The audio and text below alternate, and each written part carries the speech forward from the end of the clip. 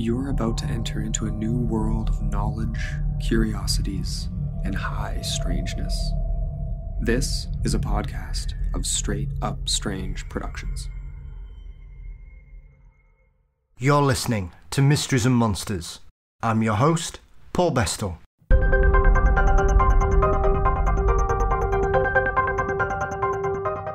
Hello, and welcome to Mysteries and Monsters. Today, we're taking on a trip around Ireland with author June Gossler Anderson, who's here to discuss her latest book, Hauntings and History of the Emerald Isle. Part travelogue and part paranormal investigation, June's book covers some of Ireland's most notable haunted locations, and often the tragic histories behind these famous ghosts and hauntings.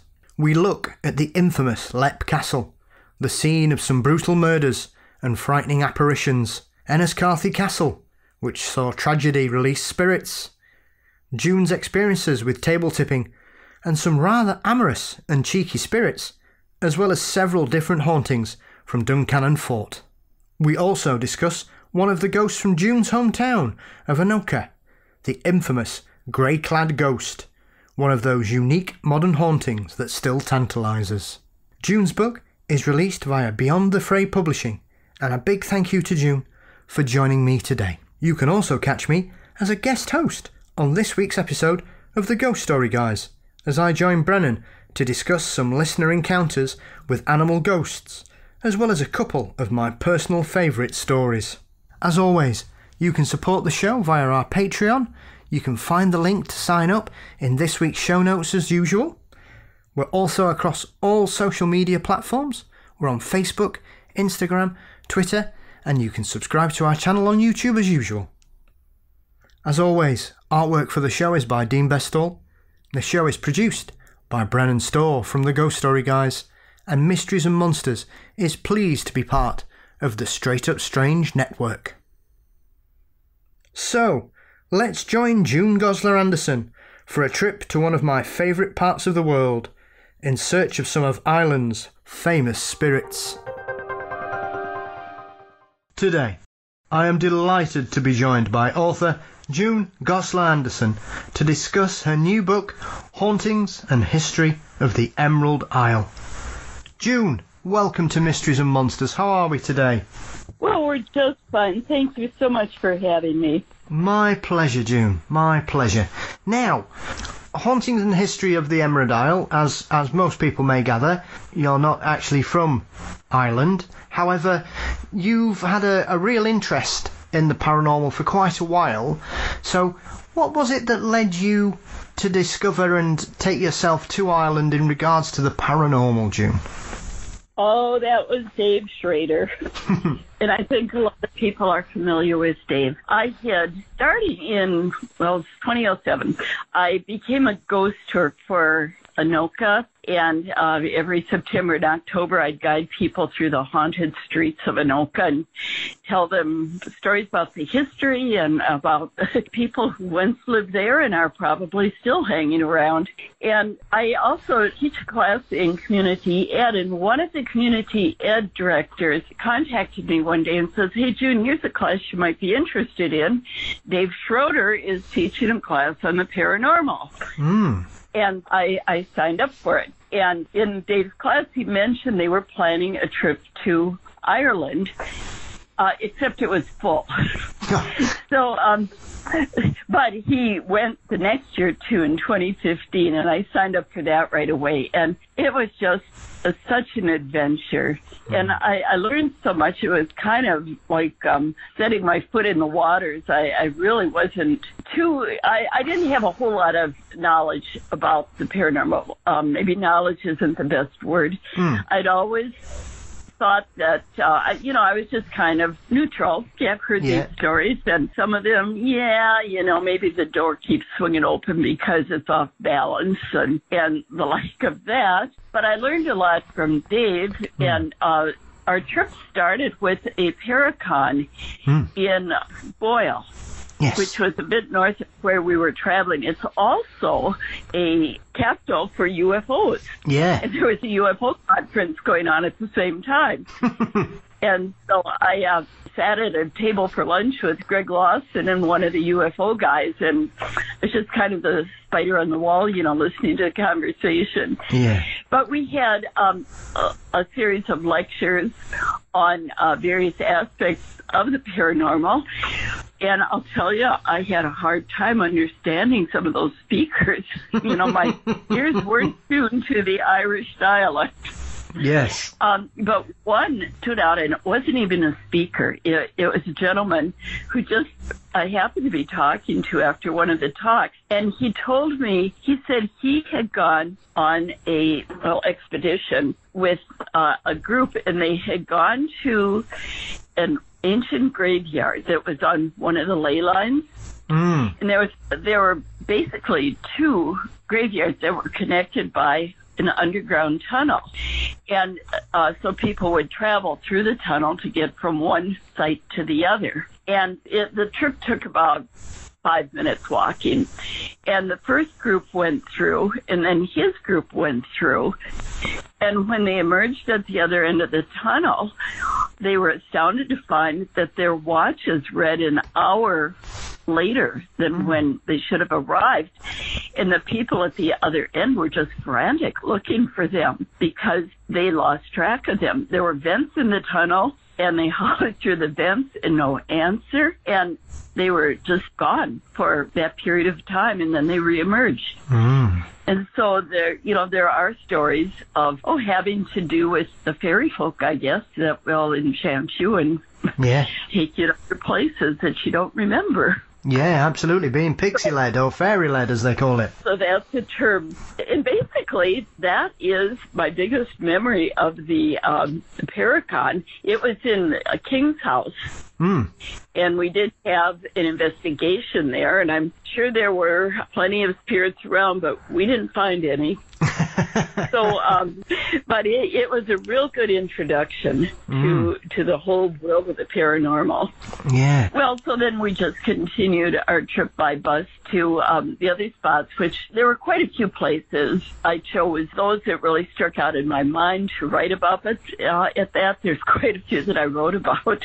Yeah. And when I got home, I decided that I am a writer. I've written about 10 books to date, several on the paranormal. I call it Traveling on the Dark Side. And so I decided that I would do this book. And I had my notes, but I do a lot of research before I do the writing.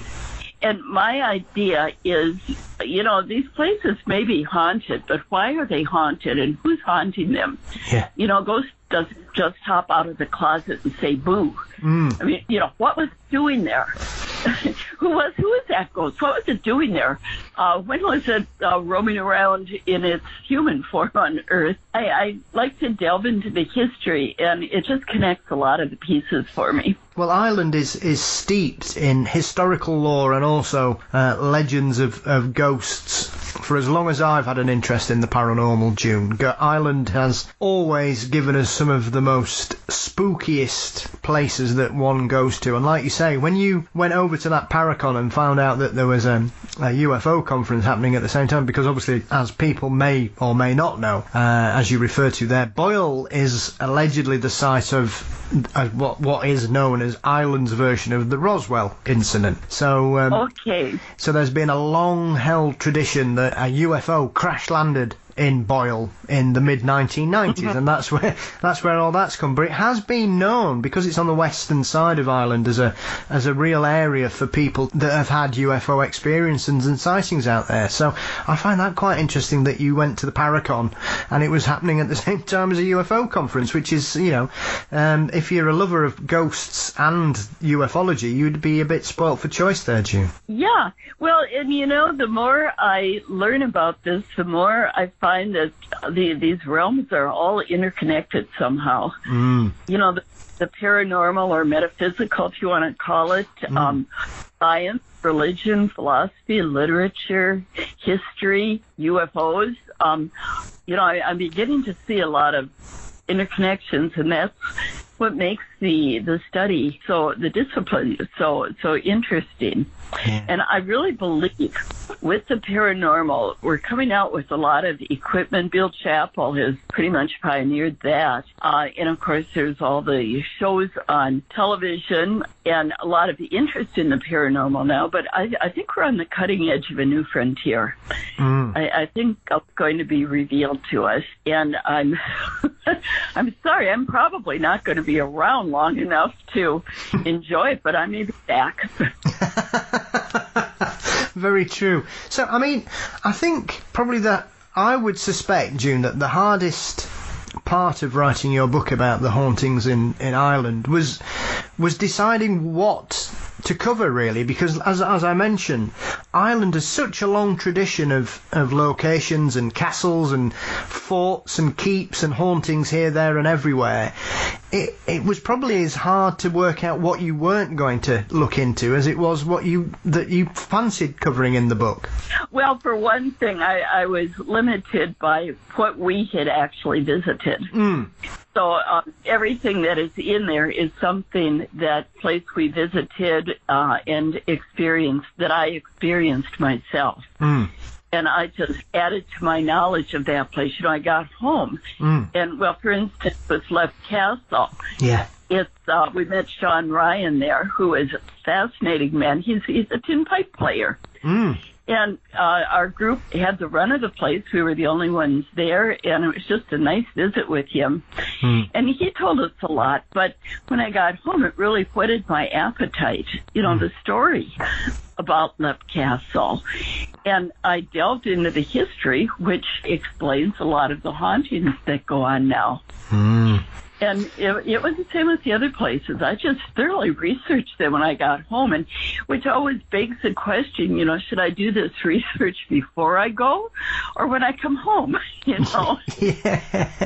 Yeah. So I really, I would do it. I would go to the place, research it, and then go back and see what I missed.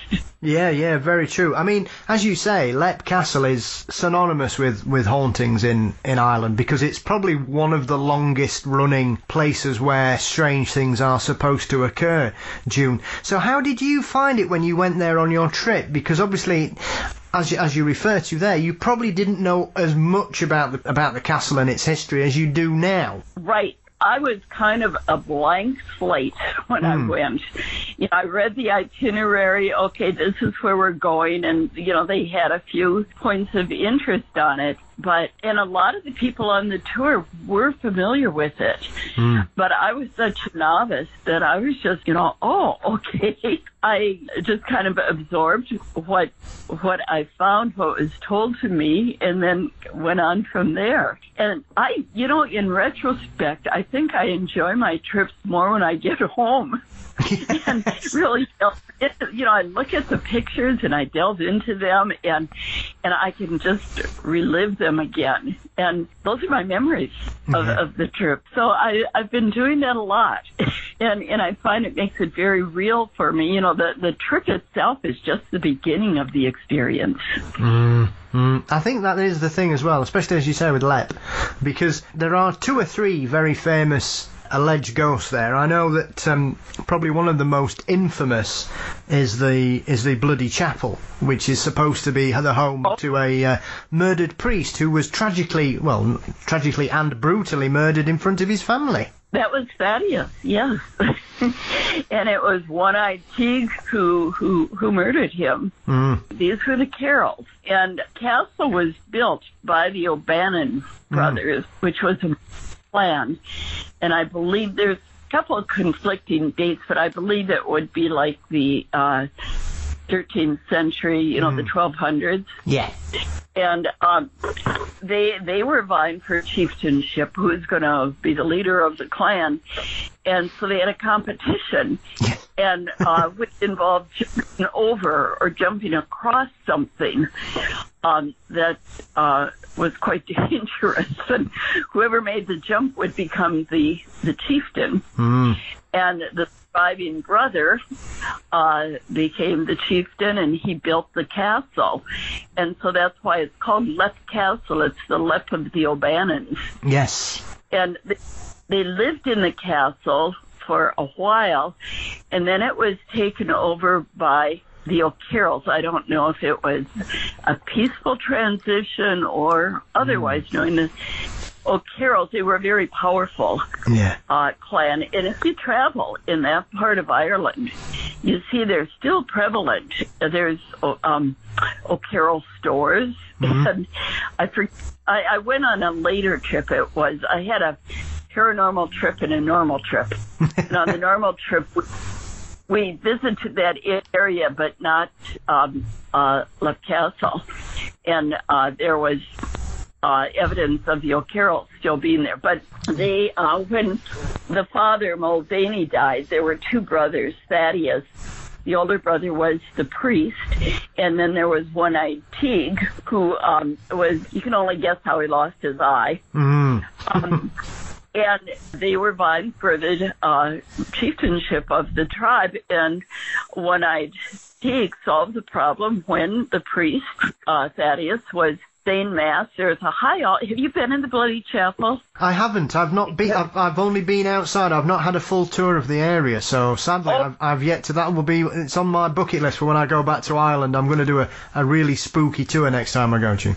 Well, I got pictures of it in the book. Fabulous. Plus the spiral staircase that is even scarier than the chapel itself.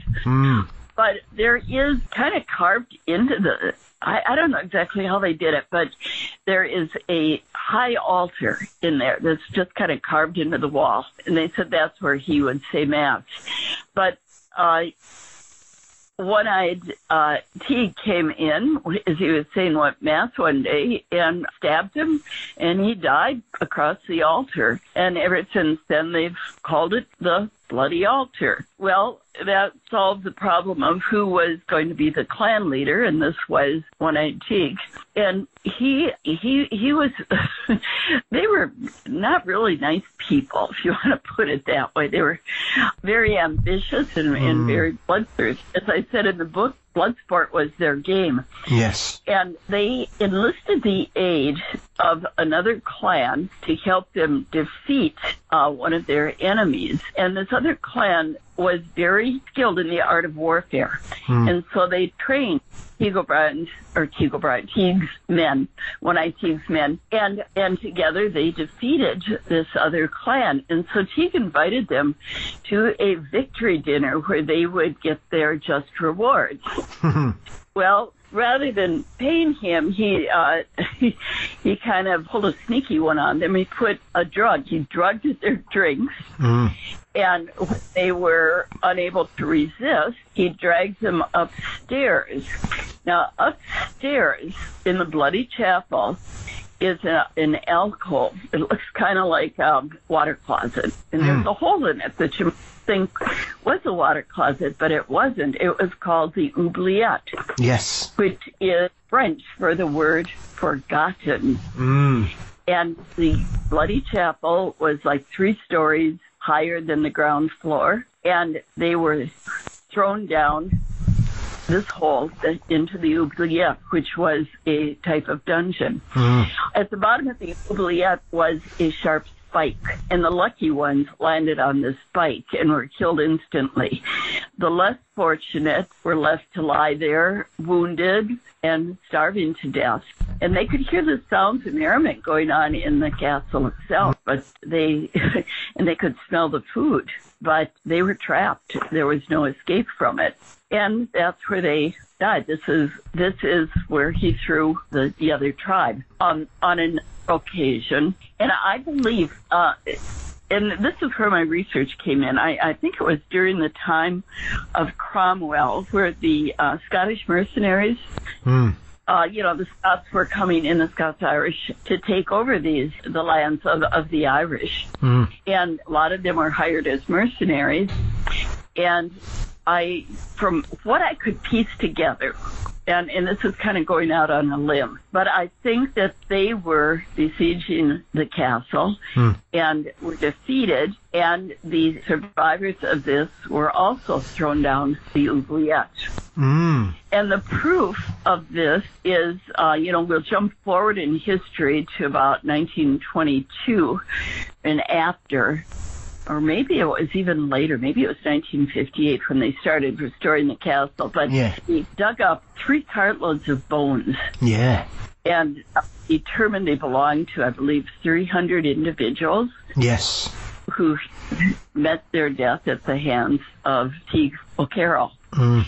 And, you know, people who die a violent death very often are not, haven't crossed over yet. They're not quite aware of what happened. And yes. They're still around. It is one of those places as well, June, because I think when they were doing, I think it was the restoration, as you refer to there in the 1950s, I think they also were saying that they came across a pocket watch from the 18th century, which kind of gives you the worrying interpretation of, well, how long were they using this dungeon to get rid of people, you know? Yeah, or did some stupid visitor just decide to check the time and he dropped it? Oh, whoops. Yeah, well, you'd hope. Yeah. So, yeah, that's another kind of chilling tale with that. Mm. So, except it had been, the O'Carrolls were no longer there in the I think it was 1850 it was engraved. Yeah. The O'Carrolls had left by then. Mm. With the coming of Cromwell, they were holding off against the English as long as they could. Mm. And with the coming of Cromwell, they had to give up the castle. And interestingly enough, they figure into American history. And there were many of them immigrated to America at the time or just before independence in later 1700s. Mm. One of them became, I think it was Charles O'Carroll. Yeah, Charles O'Carroll of Carrollton. Yes. Became a signer of the Declaration of Independence. Mm. And he was from Maryland, which was a Catholic colony in the New World, which was mainly Protestant. Mm. And he was the last surviving signer of the Declaration, and they attribute the fact that the Bill of Rights has freedom of religion, by religion, for religion, encompassed in it is due to his efforts because he was a Catholic in a very Protestant country. He is very famous in that part. In fact, I was just in Washington, D.C. for Thanksgiving, and there is a kind of a park, or not even a park, but it's a circle of stone slabs with the names of the signers of the Declaration of Independence engraved on it. And I took the picture of his slab. Mm. So it's kind of exciting, you know, you can link it up. Another, his cousin was the first Catholic bishop in the New World, in the Americas. So they came in and they made their mark here. And throughout that part of the country, there's a lot of counties that are named Carroll County. They dropped the O from O'Carroll. Mm. So that's what happened to that contingent at the time of Cromwell. And Leck Castle itself was given to Jonathan Darby. Mm. Now, there's 2 stories about that. The romantic one is that the first Jonathan, who was actually Jonathan II Darby, was a prisoner in Leck Castle who was befriended by the daughter of the O'Carrolls, who fell in love with him and arranged for his freedom. And as they were escaping, they were accosted by her brother, and Darby slew him with a sword. And then the daughter was heir to the castle, and he took her hand in marriage, and that's how the Darbys became owners, the proprietors of the castle. Well, there's a lot of holes in it. First of all, nobody escaped from the dungeon. How did he get the sword, et cetera, et cetera? The more prosaic approach to that is that Darby was in Cromwell's army and was rewarded the castle in lieu of payment for his services. Mm. Anyways, he married and took over the castle, and they had a son whose name was Jonathan III, and he was called Wild Jack. He was English, of course, and again, I'm piecing the story together here. You know how it probably went down is that in fighting with the English against the Irish, he attained treasure, wealth, and treasure that he buried on the grounds of Leap Castle. And he had a couple of servants help him. But he was a little paranoid, and he was afraid that if they knew where it was, they might just dig it up and take off with it. So he murdered them, and so nobody knew where the treasure was. Well, the tides of fortune, the tides of war changed, and he was captured by the Irish and put in prison and sentenced to be hung, drawn, and quartered for treason, which was, capital punishment in those days.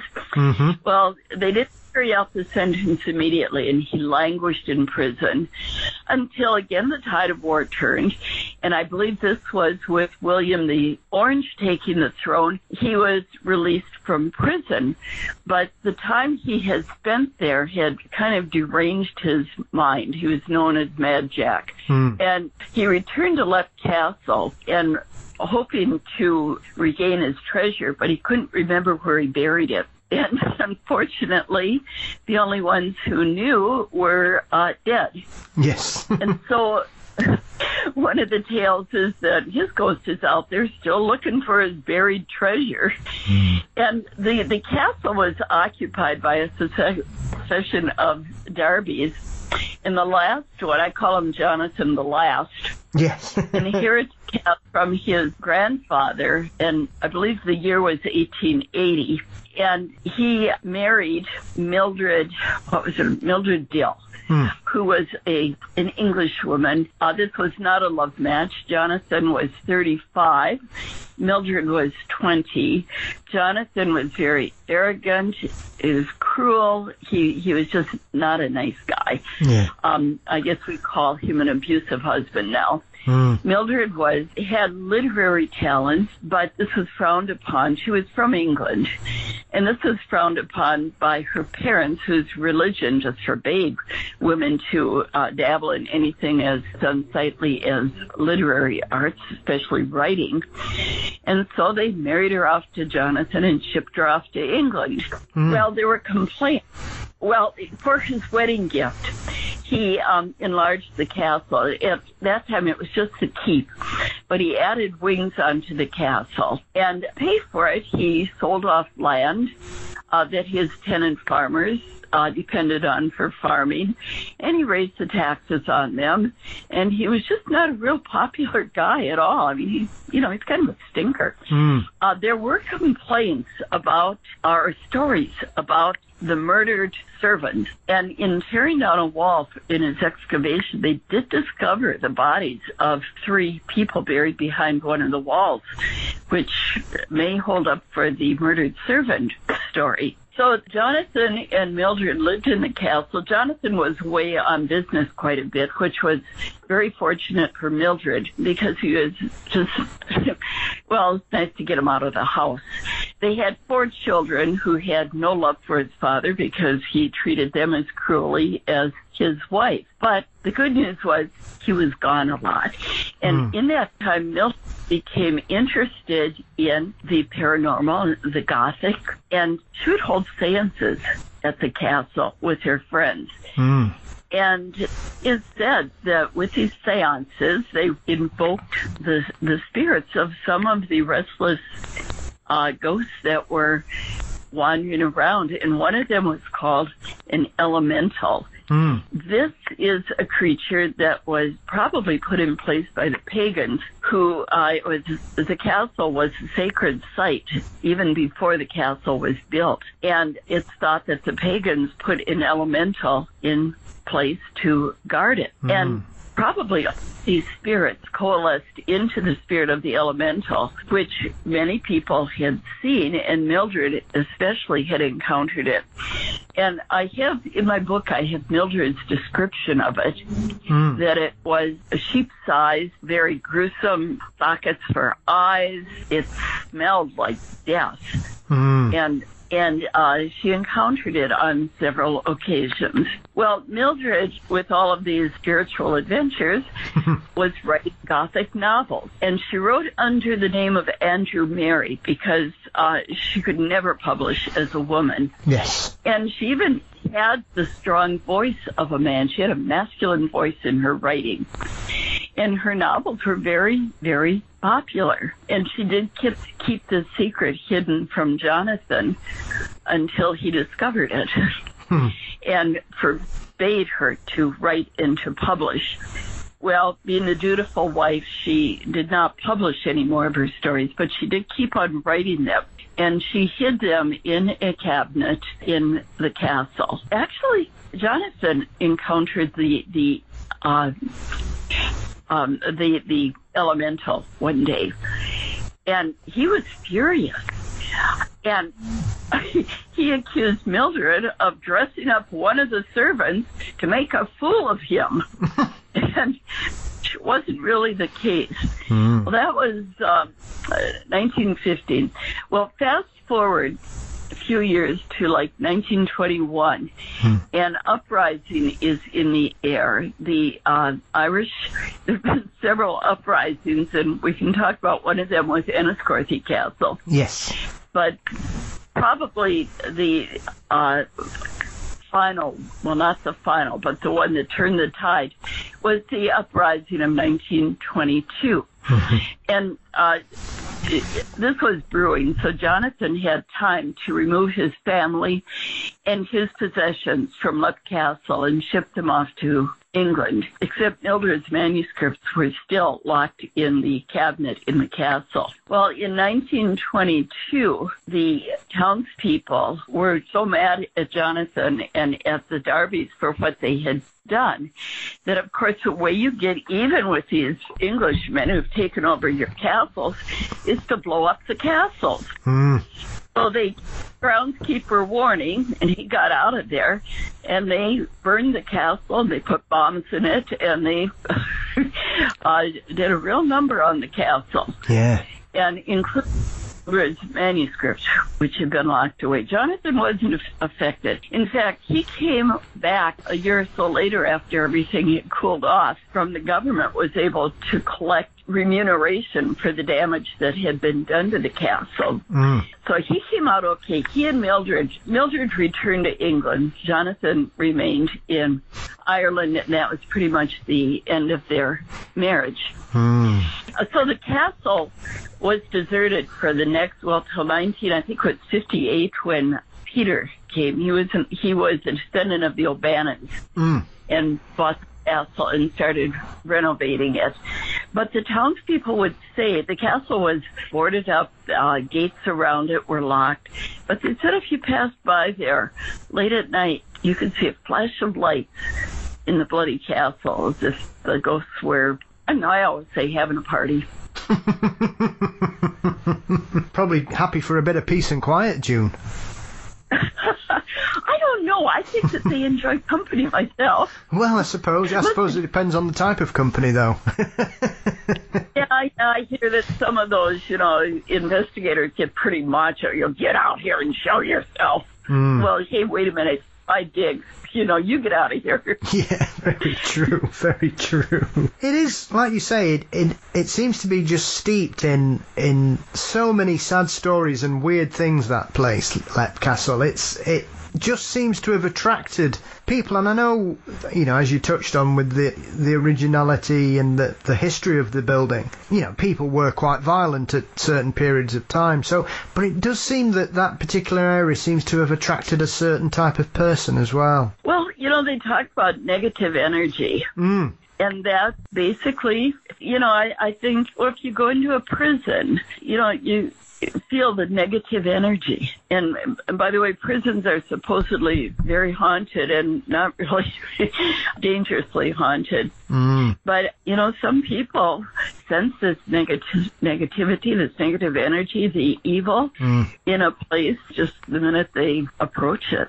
Yeah. I mean, in comparison to, and you slightly mentioned it there, June, Enniscorthy Castle certainly doesn't have the probably an international reputation like Leap does, but it's certainly a very well-known haunted location. How did you find it on your visit? Well, we actually visited with the ghosts there. It was, most of it I hear stories because I'm not psychic. I don't have a sixth sense. I'm basically an observer, which is probably a good place to be when you're dealing with this, because that gives you some protection. Yes. But we did have some experiences there. Enniscorthy is in Wexford, which is on the southeast coast of Ireland. The castle, like many Irish castles, changed hands. But in the during the rising of 1798, it was in the hands of the English.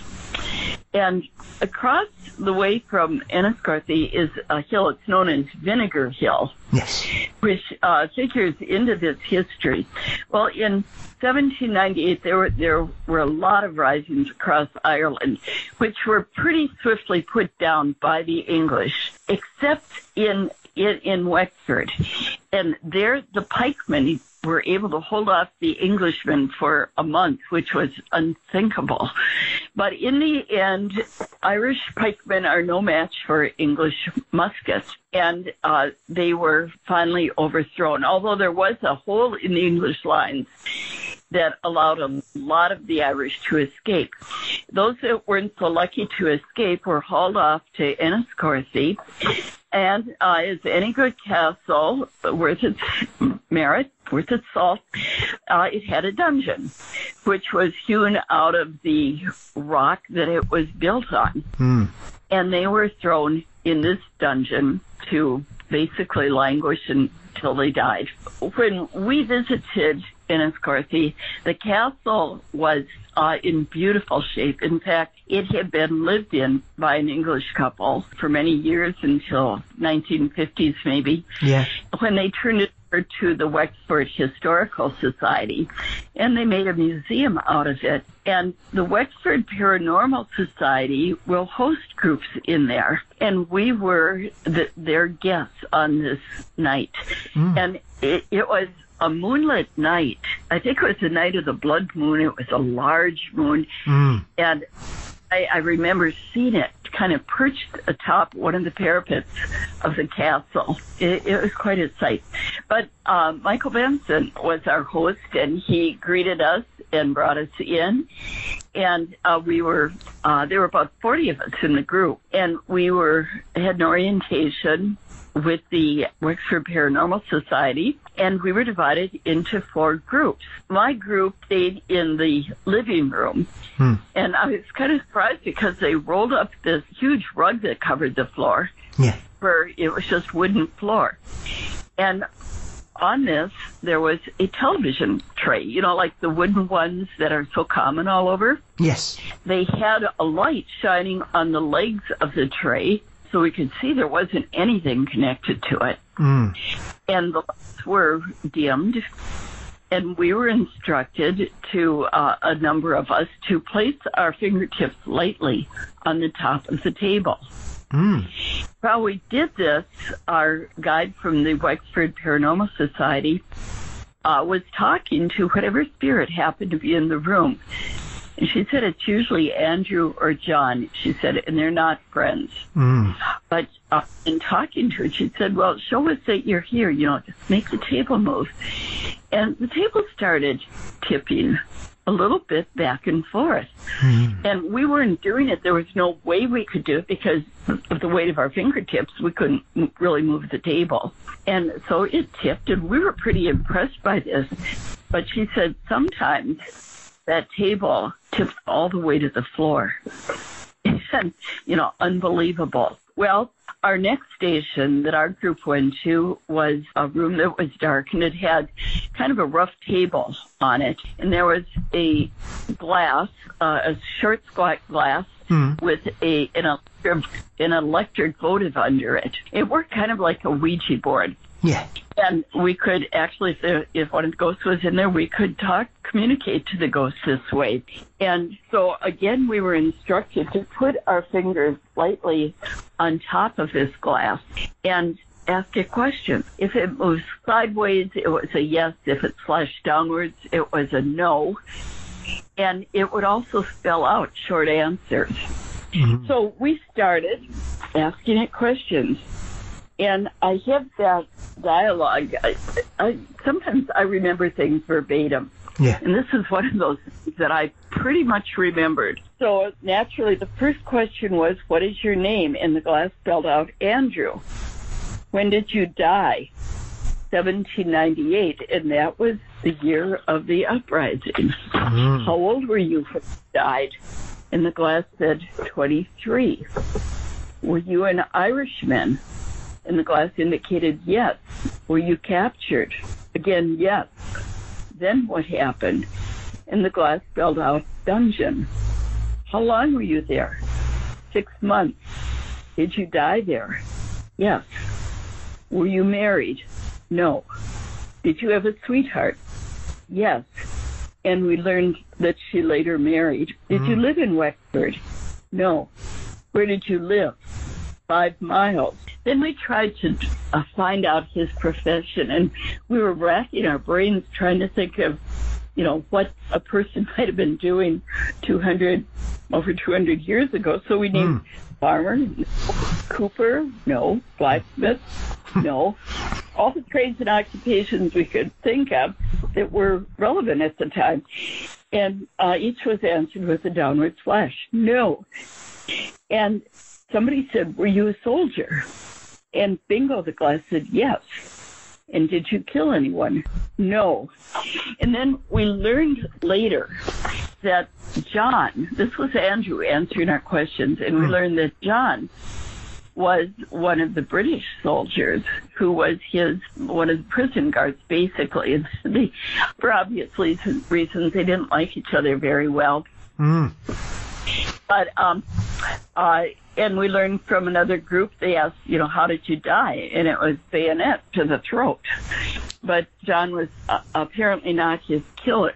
So we left that room kind of stunned and awed, and we met another group. There's a group that was coming out of the table tilting room. And one of them was a good friend of mine, Faye. She had been in that group, and I heard bits and pieces of the story. And later in Minneapolis, I had coffee with Faye, and I said, Faye, what happened in that room? And she told me that they were in with a tipping table, and they had their fingers on the table, and one in the party was a rather attractive blonde girl that apparently the spirit took a liking to because the table started tipping violently back and forth all the way to the floor. And then it took off. It started chasing this girl. And those with their fingers on top of it were running to keep up. And it chased her into the next room and cornered her against a bed. And she was terrified. Yeah. And Faye said, I coaxed it back into the other room, calmed it down, and coaxed it back. And so we all went back into the other room. And it turns out that it was John, and he apparently was a bit horny. So that was her story. Then we, our third station was in one of the parapets. This castle it's a keep, and it's a drum castle. It's surrounded by 4 drum towers, one on each corner, and then they have a parapet on top. Yeah. And so we went up to one of the parapets with a Frank's box. And as you know, a Frank's box is it's kind of a radio that keeps switching frequencies to try and find a frequency that any ghost flying through might find convenient and might just leave a message on. So I find them really annoying because they're so full of static. Yes. But apparently they do work from time to time. So we went up there because we thought, well, if any spirits were winging their way through, it'd be a good place to catch them. But because of the traffic, it was too noisy to get anything out of it. So we took the Frank's box down to the dungeon, And as we were coming out of there, a group was coming up laughing like mad. And they said, "Yes, you did, Jeff." And, "No, I didn't do it." "Yes, you did. Yes, you did." And they were teasing Jeff, one of the guys in the group, mercilessly.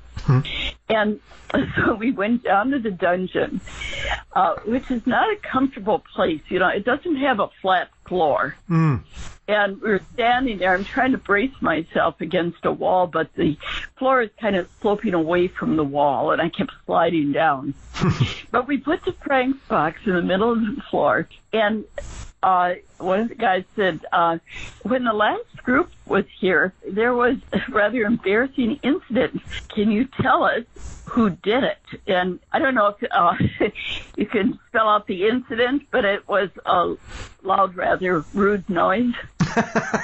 and the box said, "Jeff." And it said, Jeff. So, you know, we had proof conclusive that Jeff was the culprit. And so with that, we went back upstairs, and the Wexford Paranormal Society had prepared us a lovely snack. And we teased Jeff some more, and he still insists that he didn't do it. In fact, I've been with him on later trips, and he still say, "No, it wasn't me." So that was our story with that. When I was researching this, I wanted to get stories from the group as well. And I had to get their pictures because I had taken all of mine on an iPad, which I lost and never found. And a lot of the pictures, you'll see credits from other people who were kind enough to send me their pictures, but also their stories. And one of the interesting stories I got from Sharon Leong and her sister Anne, and I'll read it for you.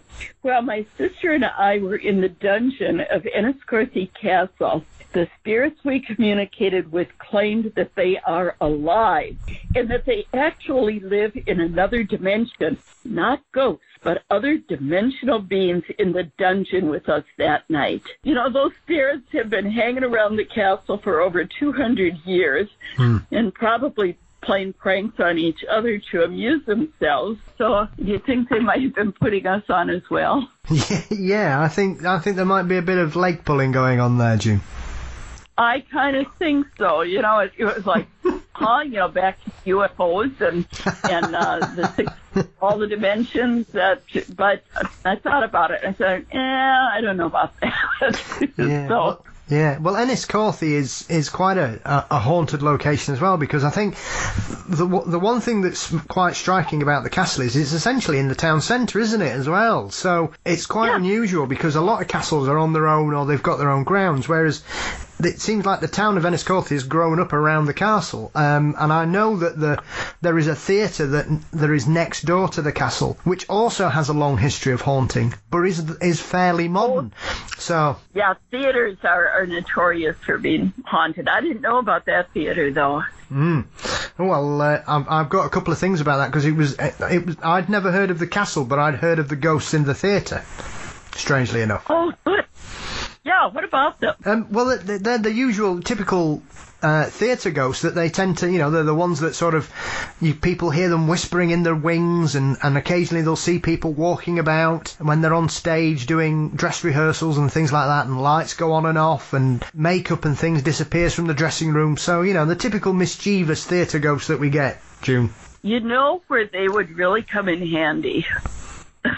I do some theater work, and memorizing lines is like, oh god, you know. It would really be nice if you had a theater ghost as your muse who would whisper your lines in your ears. Yeah, absolutely. I completely agree. I've spoken to a couple of paranormal investigators, Mike Huberty, strangely enough, who's also from Wisconsin, and we were talking about a ghost in a theatre as well that always whispers to people, "Good luck," when they go on stage. Yeah, it'd be a lot better if they just tell you their lines. You know, the ghostly prompter. Yes. That would be Yeah. Absolutely. I might write a book about that. So one of the other places you visited in Ireland that has a well-known history is Duncannon Fort, which is one of those places where it's once again had a very tumultuous past, June, and it's seen scenes of violence and attempts to take it, because I think Cromwell failed in his attempt to take the fort and had to leave with his tail between his legs until later on, and someone else managed to get hold of it. But that's another place I think you visited on your trip as well, isn't it? Yes, it is. Yeah, and just kind of skipping past the history, there is the story there of I'm just kind of looking for it because there are two forts. One is Charles Fort and one is Duncannon. Yeah. And I have been in both of them, but I was kind of looking for the stories. And in, I believe with Duncannon Fort, it was one of the few places in County Wexford that did not fall under United Irishmen during the 1798 rebellion. Back to that, it was still controlled by the English. And it was defended by Irishmen who were called the Croppy Boys. Yes. Due to their short or cropped haircuts. After the fall of Wexford, these Croppy Boys were rounded up and sent to cells, and then they were hung as traitors. And one of those, actually a song was written about him. It was a young boy who was hung along with the others. And the song... I wrote a verse of the song. There's many more verses, but I did put this verse in my book. 'Twas in Duncannon this young man died, and in Duncannon his body lies. So all good people who do pass by, just drop a tear for the Croppy Boy. It was the story of the poor unfortunate lad who's seeking to escape from the British. And at the same time, a British soldier was trying to get away from the Irish mob. And so the British soldier, to escape, goes into a church and he grabs a priest's vestment and he hides out in the confessional. And the Croppy Boy is seeking absolution for his sins. He enters the confessional and pours his heart out to the British soldier priest, who, upon hearing his story, turns him over to the authorities. He's dragged up to the dungeons below Duncannon.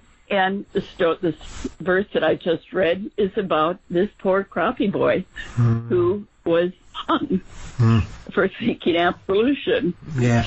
So, and some have heard the boy's cries, and others have witnessed the ghost of this tragic young figure. So, and there's sightings of spirit ghosts and phantoms and prisoners. Other creeping going on in Duncannon. So it's home to numerous phantoms, shadows, disembodied voices.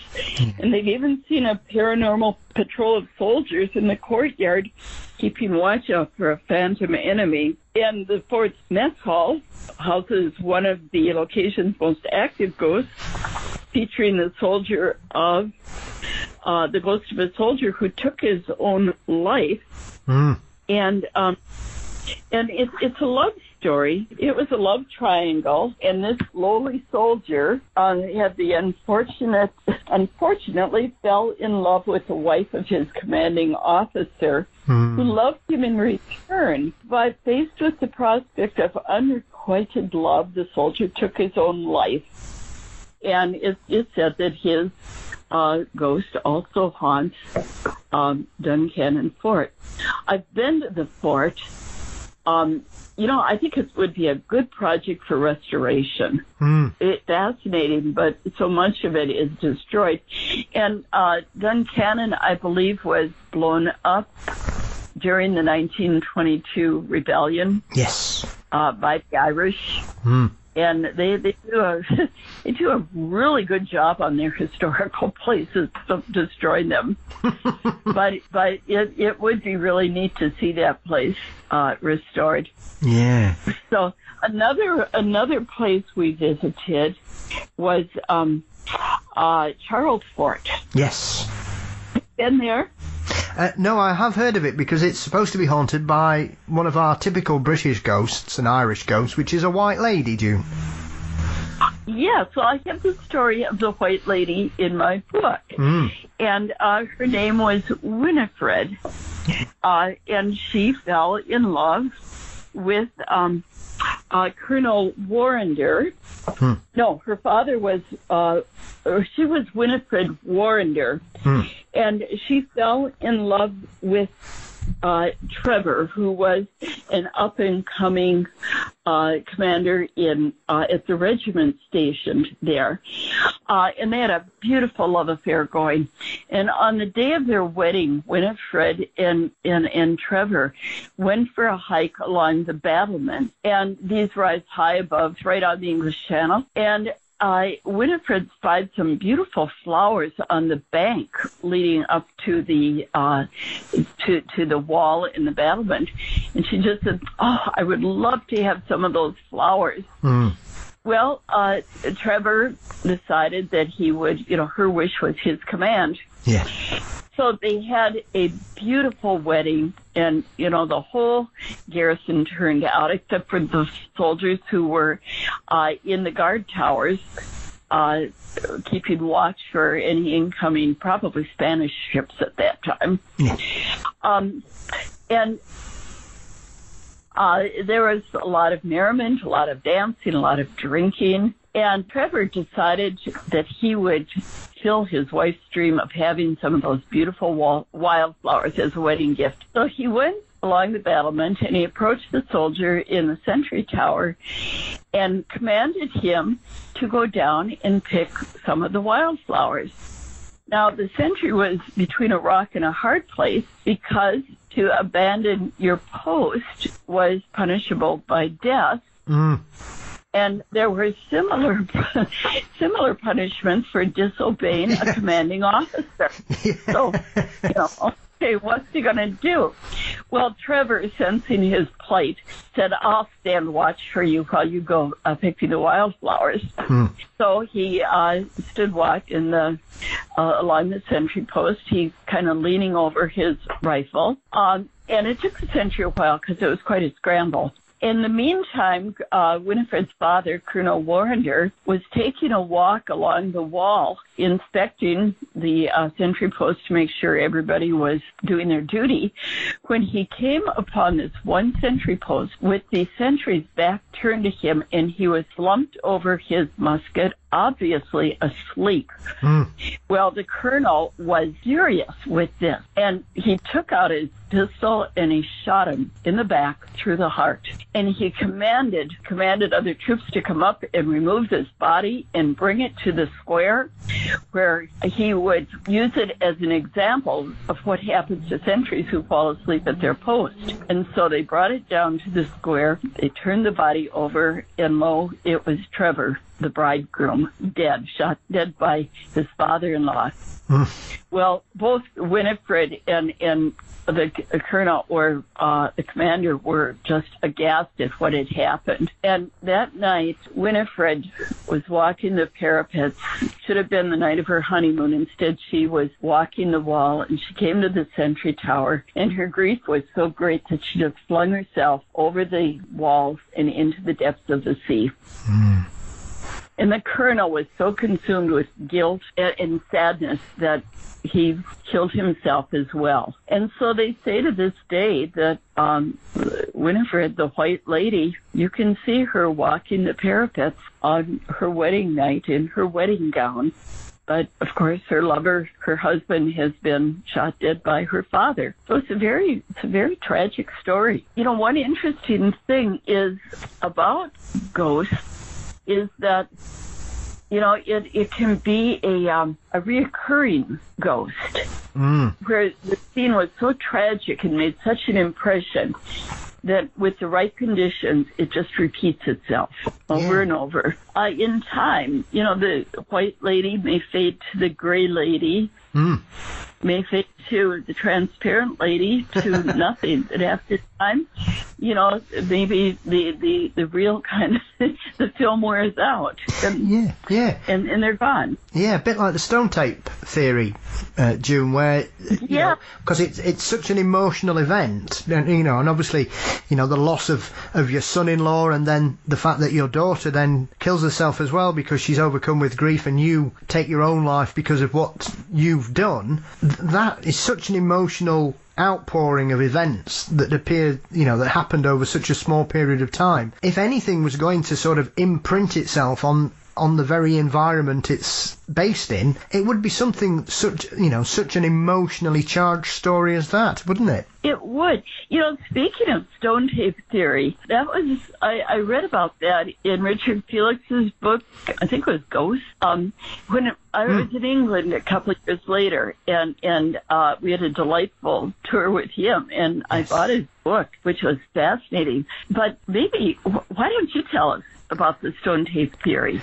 Yeah. I'm not sure I've got the story right. I'd like to hear it from someone else. Well, as my understanding and everything I've ever said is that there will be certain emotional and environmental situations, June, that will allow an event or emotions to imprint themselves on a building or an area, that will occasionally, once again, when perhaps someone is there who is feeling emotionally charged either way, or the environment or the weather even is at such a point, that it will cause the event that caused the original incident to repeat itself to the witnesses. And it's a long held tradition that, as you refer to, in some instances the stone tape eventually gets weaker and weaker the longer it's gone on, and eventually will cease. But in some incidences, that the event is so emotionally charged that it will continue regardless, and will always repeat itself for whoever is there in the right time frame for it to occur. Yeah, he explained a little bit of the technology behind this, too, that you liken it to a videotape, or what is it, a tape on your VHS? Yes. Yeah, or tape recorder, that these are basically silicon tapes with iron particles that pick up the magnetism, picks up the image. Yeah. And if you look at a building, there's your silicone in the stone or the brickwork, and of course there's iron in, especially Minnesota. Yes. In so much of the stone that magnetism in this would attract it and record it. I said we're on the next frontier, where technology is kind of like, that kind of works. Yeah, very true, because one of the things I know about where you live is one of my favourite ghosts in the whole of your state, June. And is known, I believe it's known as the grey-clad ghost, which is allegedly a gentleman called Bill Andberg who used to jog and... Yeah, so that's supposed to be a recurring ghost of people seeing him jog through the local area. Is that right? Yes. What have you heard about him? Well, he's one of those where he was known for being a regular jogger, and he would always wear a certain outfit when he went jogging, and he's still sighted on certain occasions where people will see him just running through certain areas. Well, just to add to this story, I remember when he was alive even, and he was a doctor, and he was a jogger, but his favorite jogging place was the cemetery in Anoka. Yes. And he would jog along these cemetery trails. And so it is said that people visiting the cemetery may see him from time to time. It's called the Gray Ghost. And his outfit was always like gray sweats that he wore. But that's interesting that story has gotten all the way across the big divide from, us to you.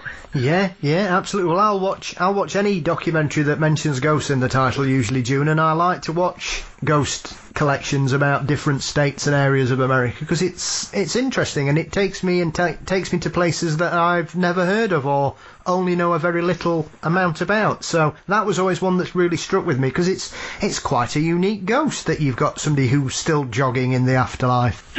Well, I am just, I haven't thought much about it. I'm so glad you brought it up. well. Because, he was a local legend while he was alive, and I guess he still is while he's dead. And what better place, than Anoka? Absolutely, yeah, very true. Because I know when we spoke before we started the interview proper, we were talking about the fact that Anoka is known as the Halloween capital of the world, June, because this year should have been the centenary of the first parade that was done to try and stop the local youths causing uproar and mayhem as they did on All Hallows Eve in the past.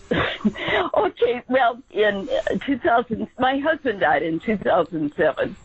And I pretty much decided, okay, I'm going to start a new chapter in my life and just explore things. And Anoka had fascinated me. I'd been on a couple of ghost tours, and I decided that I would become a ghost tour guide for Anoka. And so I did. And as I said before, I was kind of neutral about this. It's like, I don't believe or disbelieve. And people have had these experiences and in whom I just say, oh, you're crazy. But as I was giving the tours, people would start telling me their stories. And I heard some pretty good ones. So I started thinking, well, maybe there's more to it. Well, Anoka is known as the Halloween capital of the world, and they've really capitalized on it. Yeah.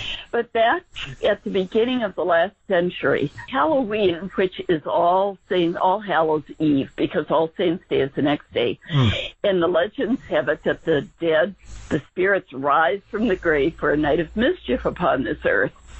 And in Anoka, as in many other places, they were aided in their mischief by the local spirits who weren't quite dead yet. My dad was one of them in his day, and they would do things like tip over outhouses and soak windows. And in Anoka, they were especially ingenious. One Halloween, a group of enterprising young spirits took apart a buggy and reassembled it on top of the courthouse. And another Halloween, they had released a herd of cows in the street, down Main Street. They got into the local jail and also a classroom where it's reported they ate a few algebra books. Well, the stuff was the pranks were getting, some of the pranks were getting pretty mean. And the local citizenry was talking about arming themselves. Yes. And so the city fathers decided they didn't want this mayhem in their cities. So they thought, okay, maybe if we have something going on to distract them, they won't be creating so much mischief on Halloween. So they organized a parade, and they invited everyone to be in it. The school children were invited to wear costumes and march in it. They had float, they had the high school band, they had the Legionnaires band, and they even had the nurses from the Anoka Insane Asylum marching in the parade. And after that, they had a big citywide party. And it was so much fun that they decided to do it the next year, which they did. It was even bigger and better. And so every year they have had this big celebration. They have not only one parade now, but two parades. And one Saturday parade and then an evening parade, which, by the way, isn't held on Halloween necessarily. But they do party. There's a lot of decorations up in the town and that. So this has continued for 100 years, except for 2 years during World War II, when they didn't think it would be patriotic. And ironically, 2020, the centennial year, when everything was shut down. But Anoka still celebrates this heritage, and we hope to get back to it again pretty soon. I had a lot of fun leading these. Actually, I do a talk on it. I developed some PowerPoint talks. One of them is on Ghosts of Anoka, which is for civic events. A lot of senior facilities like me to come in. It's a PowerPoint, so I've got a lot of pictures as well as the stories with it. And I've got one on Ireland also. Ah, fantastic. So I've been hoping to do them over Zoom, but they kind of like them live, so I can hardly wait to get back to that. So, what's next for you now, June? What's your next project after this book on the history of Ireland and its wonderful ghosts? Where are you planning on going next, or what's your next writing project about? Well, I am really looking forward to a paranormal trip to Scotland. It was planned with Dave. We had planned it for last September, but guess what happened? Yeah. It's been rebooked for June, and with a little luck and some immunizations, maybe it will be safe to go. It will complete my trilogy. I was in England with Dave in the paranormal group. I was also in Romania, Transylvania with them. But it will complete my British Isles tour. Yeah. I'm just, and I think I may read up on it a bit more before I go. So have you got any particular places you're going to visit when you go to Scotland then, June? Well, we have the itinerary. And I know Loch Ness was, and I'm not too familiar with the places. We did have an itinerary. Whether those will still hold for this trip, I don't know. But I'd really love to have your input on it. Well, you can't. You can't go to Scotland and not go to Edinburgh. That's all I'll say, especially if you're doing ghosts. Okay, so all right, Edinburgh. How about Glasgow? Is that? Yeah, Glasgow's got a very spooky history as well. They both the major cities in Scotland, Glasgow and Edinburgh, are both steeped in paranormal lore. Edinburgh more so because it has a very infamous ghost known as the Mackenzie poltergeist, which, depending on which source you read, is either the best advertised ghost hunt in the country, or it's a really nasty ghost. I'll just say that. Okay. So, yeah, well, we have a few sites here that I would like to go. I would like to visit, like Salem. Yes. This book, the book was originally History and Hauntings of the Emerald Isle, which I published under my own publishing company, which is Granny Girl Press. Yep. And Dave called me one day and said, "Hey, June, there's a paranormal publishing company known as Beyond The Fray is interested in reprinting it." So I talked to them, and we got together on it. They did the book basically verbatim. I added some stuff about Mildred Darby, basically, to Les Castle. We screened the pictures. So the book came out with a wonderful cover, very much unlike mine, which was kind of prosaic. And it's now called Hauntings and History of the Emerald Isle. They reversed it. Yes.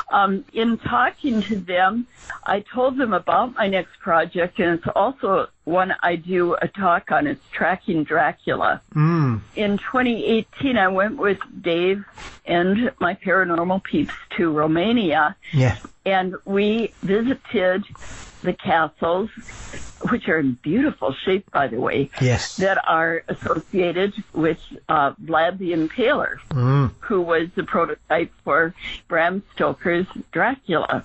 And so the book encompasses more than Romania.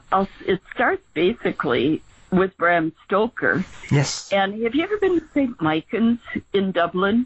Yes, I have.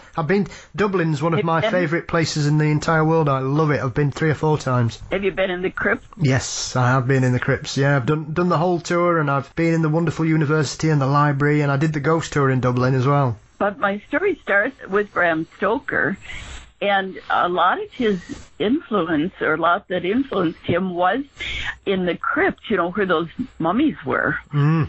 And then it tells about Bram Stoker. In fact, I was at a author talk in our library in Anoka County here, and I met Dacre Stoker, yes, who is his great-grandnephew, who has written a book called Draco. And I've been reading the book. I have my picture with Dacre, wishing me good luck on the talk that I was getting together, tracking Dracula. Mm. And just handsome man. Wow. But so anyways, it goes from Bram Stoker's early beginnings in Dublin, he was a Dubliner, to England, where he worked for Sir Henry Irving, who is a leading stage actor, Shakespearean actor of the time. Yes, very famous. Also and I've got some of his story, and also Ellen Terry. Mm. By the way, my daughter, I was taking Shakespeare when I was pregnant with my daughter. Her name is Terry Ellen. Ah. Talk about influence there. And it goes up to Whitby, England, which we visited on our England tour. That beautiful Whitby ruin. Yes. And that's where, in the Dracula story, Dracula comes ashore. He does, yes. When he lands. And so, and from there, I take it from Dracula coming ashore to our Romanian excursion and the Hunyadi Castle, Corbin Castle, and kind of the reign of terror of Vlad the Impaler. Mm. I mean, when we talk about tough times to be living in Ireland, during Cromwell and that. Yep. I mean, man impaled. He murdered 80,000 people and impaled 20,000 of them. Mm. About horrible times to be living. But I've tracked his story and these castles associated with him and the history. And I've put it together now as a paranormal presentation, and I'm planning to expand on it, bring in probably a little more of the travelogue of places to visit in Romania, Transylvania, Wallachia, especially. And either, I'll do it myself as Granny Girl Press, or if Beyond the Fray is interested, have it published by them. So, it's exciting.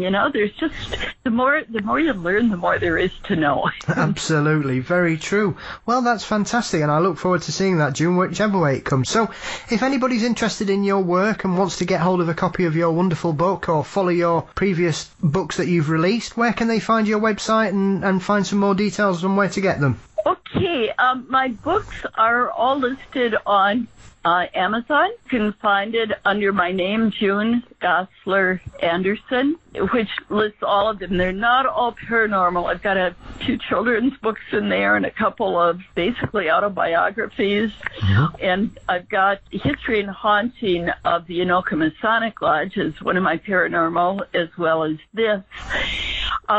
So Amazon.com, under my name or under the title of the book, Haunting and History of the Emerald Isle. Mm-hmm. And Beyond the Fray also has them, yep.